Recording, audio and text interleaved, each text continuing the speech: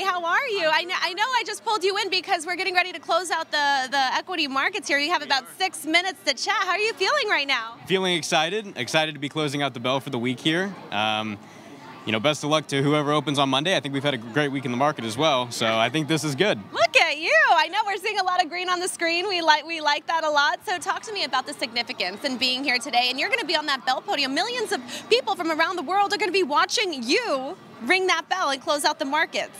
Well, so we're scouts. We're not necessarily celebrities. We're not launching any products. We have been around for a very long time, but we're not necessarily your regular bell ringers. But of course, I'd like to thank the stock exchange for this opportunity to get us out here and to get us in front of so many people and show you guys what we're all about. And we have about 30 seconds left, and then I have to let you go. But just talk to me about your personal story and getting here today. Sure. So I've been a scout since first grade.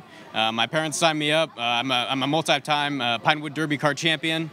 I joined Scouts BSA, and then I got my Eagle last year. So my Eagle project involved a series of benches for a local not-for-profit that really helped us out during COVID. I've been down to Swamp Base in Louisiana. That's a fantastic opportunity if anybody ever gets the chance. It's canoeing with kayak paddles, which actually works perfectly, and it was really great. So. Amazing. Well, Harrison, I don't want to keep you. You have a bell to ring. Yes, he is going to be prepared. Yes. The bell is going to wait for no one, so Harrison has a very important job to do. Okay, we'll see you later.